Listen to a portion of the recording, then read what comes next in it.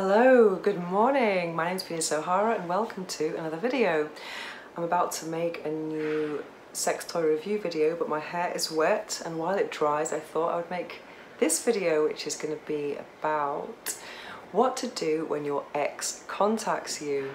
This is something I was talking about with some friends of mine, and I thought it would be a good topic for a video, and it's happened to me many times. And actually in more recent times what I've done is just absolutely ignored these messages, and I haven't felt guilty about that at all. And I wanted to share my wisdom with you, just in case you are going through, or if this happens to you as well, because, well, you know, you just minding your own business, whatever, and then suddenly, boom, message from the ex. Well, I think when that happens, there are many emotions that can come to mind or to your heart, and I think it all depends on if you want that person in your life or not.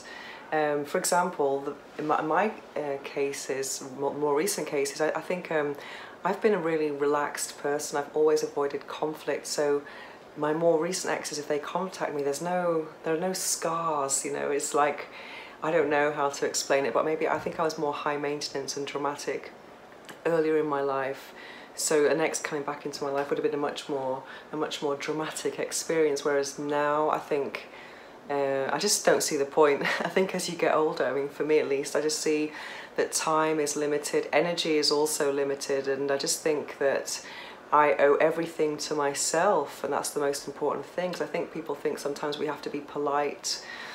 Yeah, but going back to what to do in that situation, the message arrives, and if it's someone that you think you can be friends with, even at a distance, let's say, I think it's okay to answer back and maybe say how are you and whatever, and have them in your life at a distance. Maybe you could be Facebook friends or something, or even if you want something more, that's a good idea as well.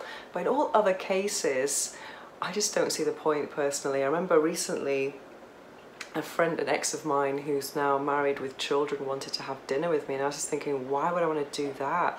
Especially knowing that he would quite easily, I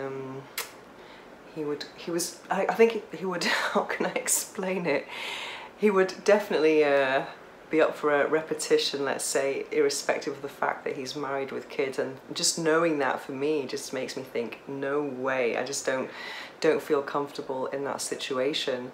And another one who, after we kind of broke up, he started trying to get it on with my friends, and as well, I just think, what's the point? You know, if someone's not your friend, they're definitely, I don't know, not worth, they don't deserve a place in my life.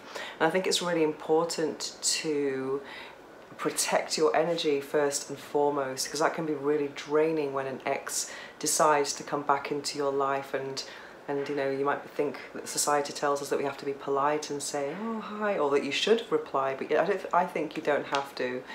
And that's the approach I have taken more recently, because I think if they are getting my time, then someone else isn't, or I'm not, and I deserve it way more than the ex does. So yeah, so I'm just ignoring these messages. And also what I find really rude, just before I wrap this up, is when you've ignored someone and then they keep messaging you as if they have the rights to know about your life, and I find that just really rude. They're not getting the hint, they're not really listening.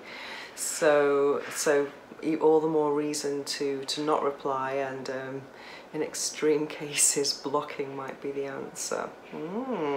So if you've received a message from your ex, I hope you found this helpful. If you have any questions about sex toys, orgasms, dating, or anything, don't hesitate to write to me at venusohara.org, or add me on Instagram at Venus O'Hara. Thanks for watching.